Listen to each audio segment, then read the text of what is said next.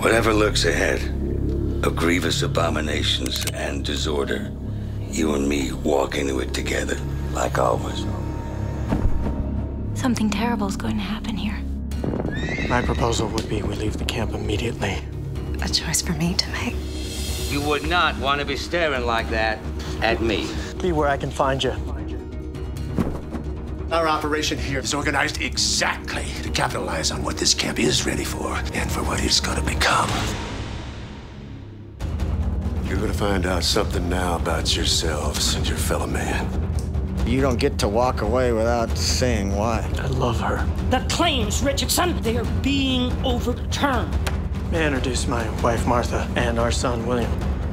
Does he want to die? I do not need to kill another man. Next one is to your head, Dan.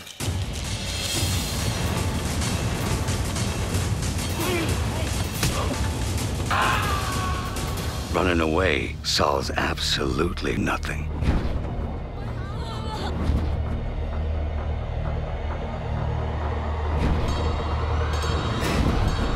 Welcome to Deadwood.